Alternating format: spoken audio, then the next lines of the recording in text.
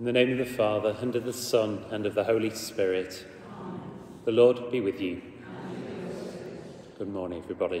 Good morning to everyone joining us at home for Mass, hoping you're all well. I'm offering this Mass for Michelle Dutton. Obviously, the news coming out of Turkey and Syria is getting worse, so we hold all the people suffering there in our prayers. Brothers and sisters, let us acknowledge our sins and so prepare ourselves to celebrate the sacred mysteries.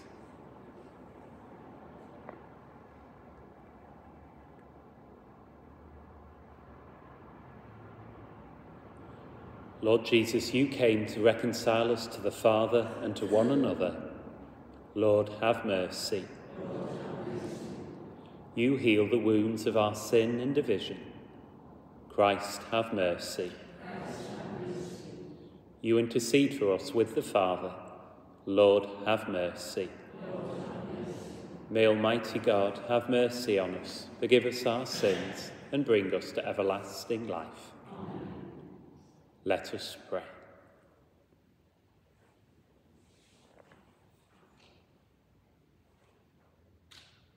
Keep your family safe, O Lord, with unfailing care, that relying solely on the hope of heavenly grace, they may be defended always by your protection. Through our Lord Jesus Christ, your Son, who lives and reigns with you in the unity of the Holy Spirit, God for ever and ever. Amen.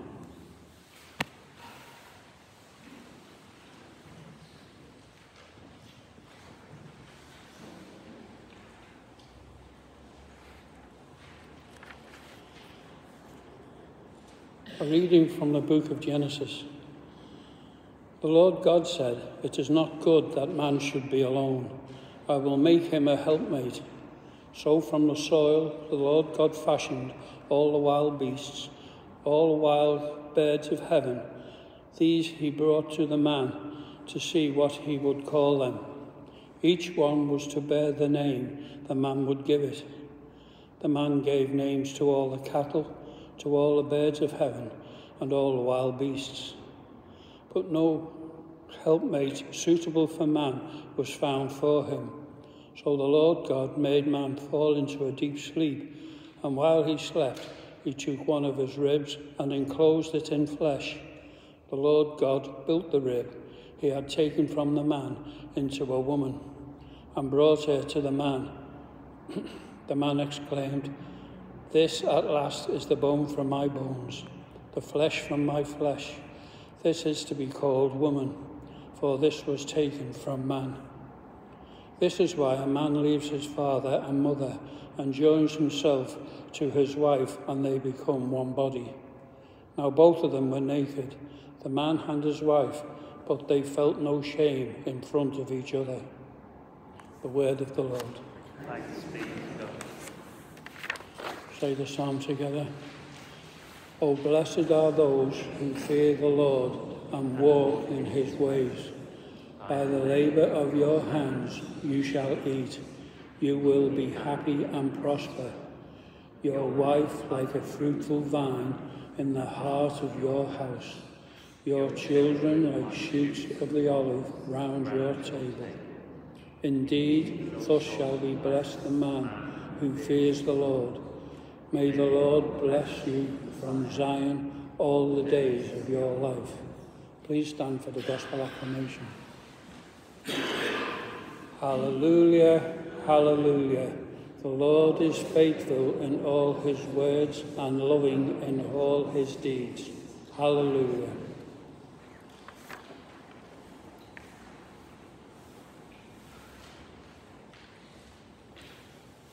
The Lord be with you. A reading from the Holy Gospel according to Mark. Jesus left Gennesaret and set out for the territory of Tyre. There he went into a house and did not want anyone to know he was there, but he could not pass unrecognized. A woman whose little daughter had an unclean spirit heard about him straight away and came and fell at his feet. Now the woman was a pagan, by birth a Syrophoenician, and she begged him to cast the devil out of her daughter. And he said to her, "The children should be fed first, because it is not fair to take the children's food and throw it to the house dogs." But she spoke up.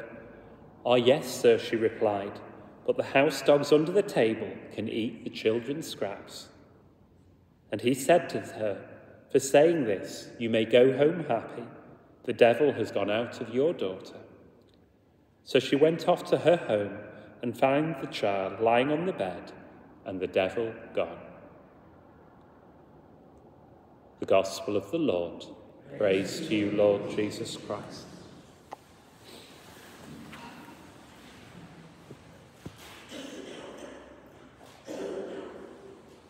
Blessed are you, Lord, God of all creation, for through your goodness we have received the bread we offer you, fruit of the earth and work of human hands. It will become for us the bread of life.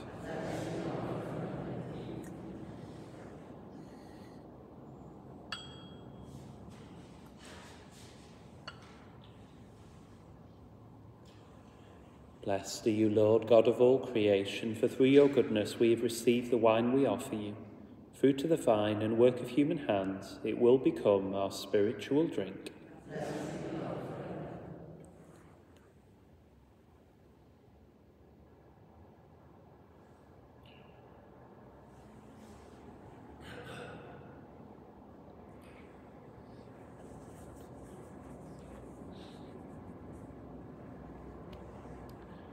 Pray, brothers and sisters, that my sacrifice and yours may be acceptable to God, the Almighty Father.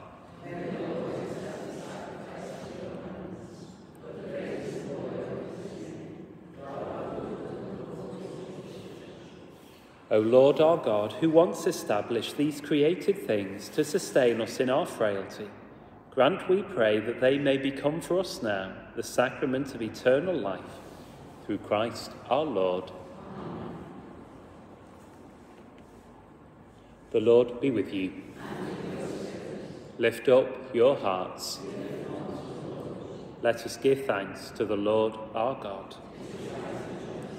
It is truly right and just, our duty and our salvation, always and everywhere, to give you thanks, Lord, Holy Father, Almighty and eternal God.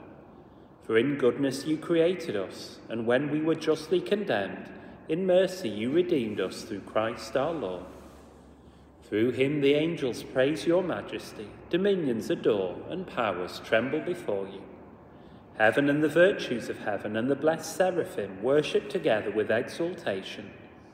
May our voices, we pray, join with theirs in humble praise as we acclaim. Holy, holy, holy Lord, God of hosts.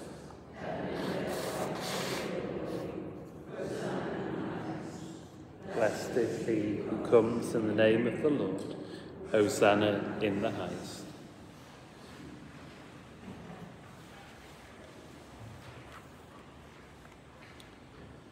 You are indeed holy, O Lord, the fount of all holiness. Make holy, therefore, these gifts, we pray, by sending down your Spirit upon them like the dewfall, so that they may become for us the body and blood of our Lord Jesus Christ. The time he was betrayed and entered willingly into his passion, he took bread, and giving thanks, broke it, and gave it to his disciples, saying, "Take this, all of you, and eat of it, for this is my body, which will be given up for you."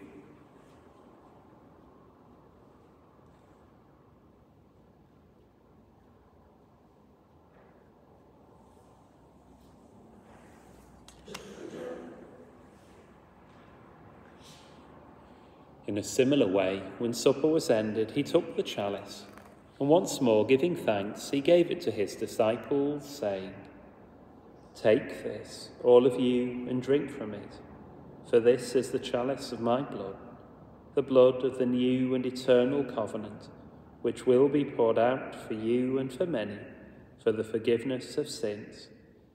Do this in memory of me."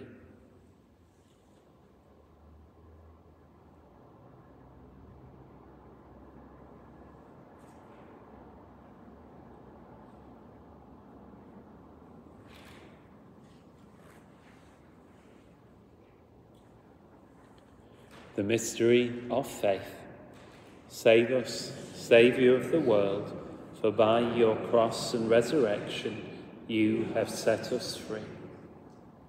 Therefore, as we celebrate the memorial of his death and resurrection, we offer you, Lord, the bread of life and the chalice of salvation, giving thanks that you have held us worthy to be in your presence and minister to you. Humbly we pray that, partaking of the body and blood of Christ, we may be gathered into one by the Holy Spirit. Remember, Lord, your church spread throughout the world, and bring her to the fullness of charity, together with Francis our Pope and Malcolm our Bishop, his assistant bishops and all the clergy.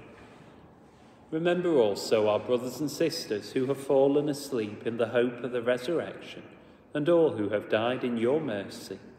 Welcome them into the light of your face. Have mercy on us all, we pray, that with the blessed Virgin Mary, Mother of God, with blessed Joseph, her spouse, with the blessed apostles and all the saints who have pleased you throughout the ages, we may merit to be co-heirs to eternal life, and may praise and glorify you through your Son, Jesus Christ. Through him, and with him, and in him, O God, Almighty Father, in the unity of the Holy Spirit, all glory and honour is yours, for ever and ever. Amen.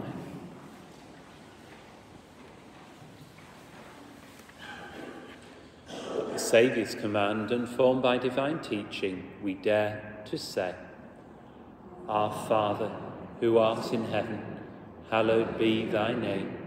Thy kingdom come, thy will be done on earth as it is in heaven. Give us this day our daily bread, and forgive us our trespasses, as we forgive those who trespass against us. And lead us not into temptation, but deliver us from evil. Deliver us, Lord, we pray, from every evil.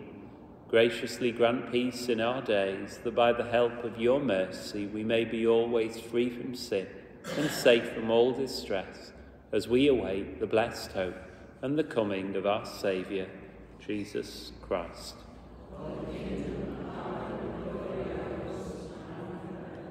Lord Jesus Christ, who said to your apostles, Peace I leave you, my peace I give you, look not on our sins, but on the faith of your church, and graciously grant her peace and unity in accordance with your will, who live and reign for ever and ever. Amen. The peace of the Lord be with you always. Let us offer one another a sign of peace. Peace with you.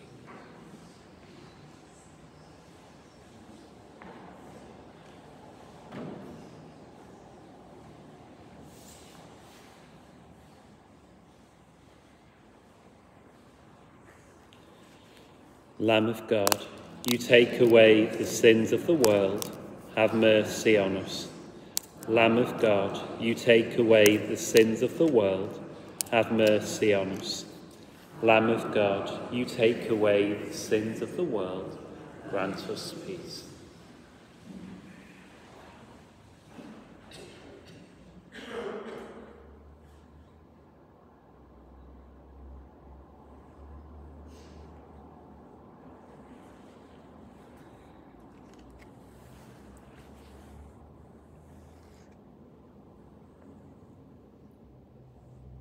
Behold the Lamb of God. Behold him who takes away the sins of the world. Blessed are those called to the supper of the Lamb. Lord, I am not worthy that you should enter under my roof, but only say the word, and my soul shall be healed.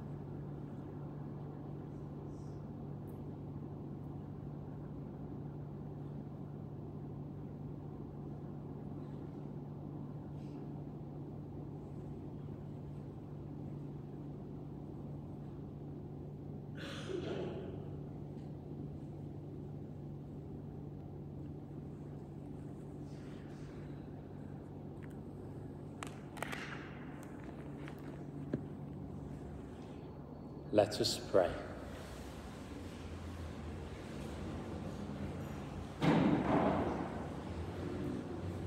O God, who have willed that we be partakers in the one bread and the one chalice, grant us, we pray, so to live, that made one in Christ, we may joyfully bear fruit for the salvation of the world. Through Christ our Lord. Amen. The Lord be with you. May Almighty God bless you, Father, and the Son, and the Holy Spirit. Amen. Go in peace, glorifying the Lord by your life. Thanks be to God. Just to warn you in advance, at the weekend masses, we're going to hold a retiring collection for all those suffering as a result of the earthquake. Thank you very much for joining me for Mass this morning, those of you here in church and those of you at home. Bye, God bless.